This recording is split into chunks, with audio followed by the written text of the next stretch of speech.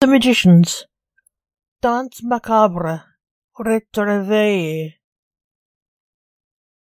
Welcome to our show.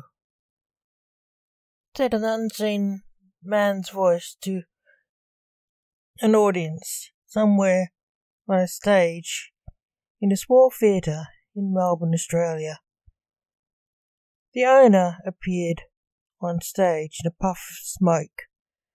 "Hello, I am Blake Fire," said the man, a stage magician in a black tux and top hat, looking very handsome.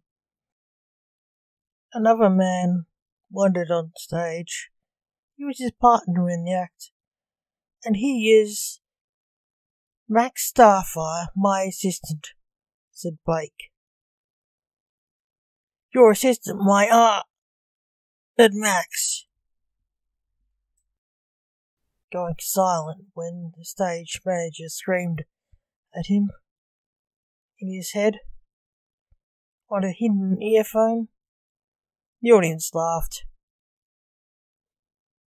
"Max, put a rabbit in it," said Blake, pulling a cute white rabbit out of his hat and giving it to Max, who fumed. "You know I don't like animals," said the vampire. Max, making it disappear into thin air. He was in a huff. The audience cheered, thinking it was part of the act. Blake made a double appear, flew off stage, pooping on Max's head. Max wasn't happy. Blake looked nervous. The audience laughed again. "Apparently animals don't like you either," Blake said. The audience roared with laughter. Max looked annoyed. He made the poop disappear into thin air. "Thanks a lot for that, deadhead," snarled Max. Blake, whose soul was a grim reaper, frowned. Blake sighed and sniffed in a breath of air. Then he sensed it. In the air, something he didn't want to smell. The smell of death. Not actually death itself, but someone ready to die and be taken to the afterlife for processing. Nearby, he thought. It was coming from the audience. It terrified him. It was the wrong time. He couldn't take them now. He was on stage, in full view of over 100 sets of eyes. To take them, he had to die himself.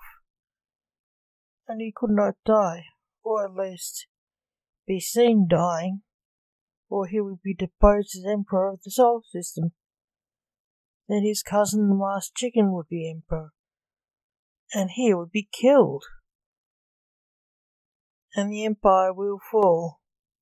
He was scared. He felt his soul wanting to collect the dying person, trying to escape him. "Blake, are you all right?" asked Max, in his head. "Someone in the audience is dying," said Blake, in Max's head. "They were not human.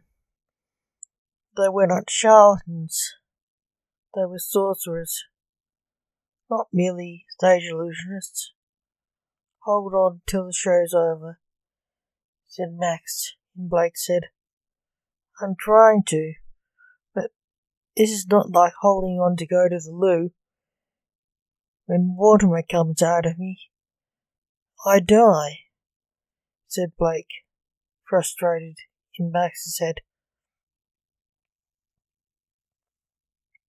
"Blake has to go to the loo," whispered Max in the head of the stage manager, Dante Drac, who was a bit of a pen pusher.